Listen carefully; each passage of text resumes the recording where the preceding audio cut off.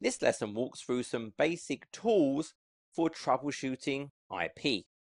I've already shown a number of these in previous lessons. The first one we generally will use is IPconfig. This shows me the basic information about my IP configuration, my IP address, my subnet mask, my default gateway. If I do IPconfig/all, it shows me additional information. It shows me, for example, the name of my adapter, my MAC address, if I'm using DHCP, what my DHCP server actually was. If I'm using NetBIOS over TCP/IP, when my lease was obtained, when it expires. So just additional information to help me understand my current IP configuration. I can do the same thing in PowerShell.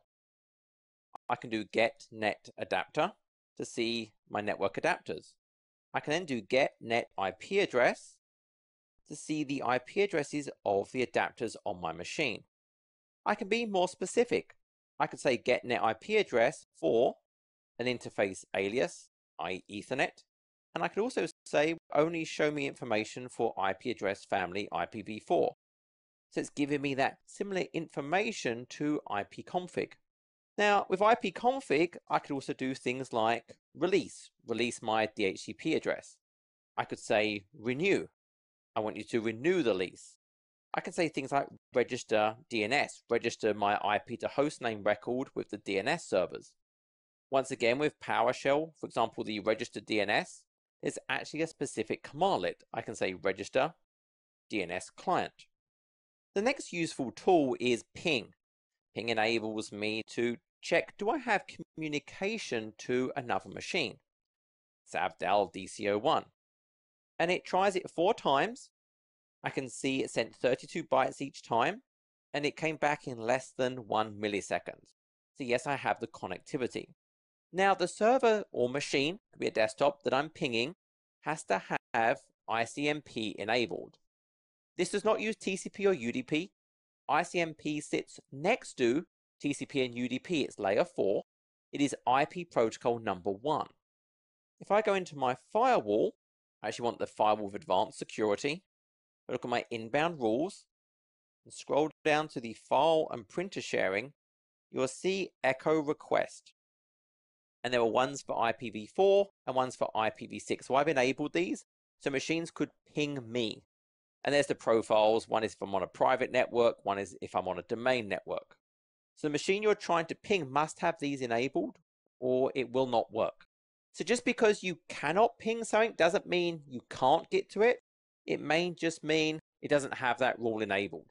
For example, machines on the internet often have that turned off because pinging a machine can be a form of denial of service. If I keep pinging a machine from many different machines, I'll clog up its networking stack and render it unusable. So often internet-based services will disable that. But for machines on my local network, it's a useful tool. And certainly if I can ping it, it guarantees, yes, I do have that connectivity. There are various other parameters. If I do a ping -, I can see I can do a continual ping. I can test the resolution of addresses to host names, a number to send, the size of the buffer to send. If I want to avoid fragmentation, the packet, times to live, I can actually specify different ports, for example, I want to send to. So many different ways I can actually use this. I can force IPv4 versus IPv6, for example. I can do the same thing in PowerShell. I can do test connection and specify the target. And it's doing that same 32-byte test 4 times. There's also a combination on the command prompt side. There's something called path ping. This will show me, well, how did I get to a certain destination and show me that connectivity to each of them. You can see it will do it up to 30 different hops to get to that particular target. And then I'm not going to let that run. I can just stop that. The next useful command is traceroute. I showed this in an earlier lesson. This shows me, well, what exactly are the hops to get to a certain target? If I try something on my local network, it's just one hop. I can talk to it directly. If I was trying to get something on a different network, then there would be a different number of hops. It would show me the detail for each one of them. Likewise, in PowerShell, I could do the test net connection. And I can say trace route to whatever that target is. In this case, I can get to it directly.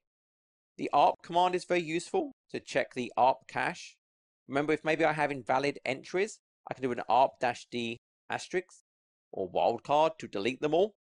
Maybe I have a bad entry that's stopping my communication, and then it will rediscover the various MAC to IP addresses it needs to do its job. Another very useful tool is the Microsoft Message Analyzer.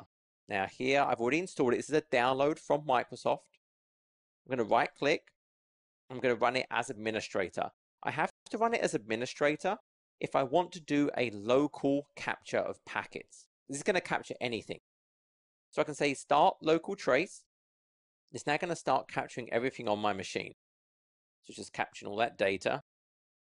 I could say ns lookup sav del dco1, ns lookup sav del mpso1. Doesn't exist, that's erroring. So we'll try something else. IISO1, ISO2, just sending some traffic out. Once that's done, a few module errors there, I can then stop the capture. I could have applied a filter to this, so I would only capture certain types of traffic.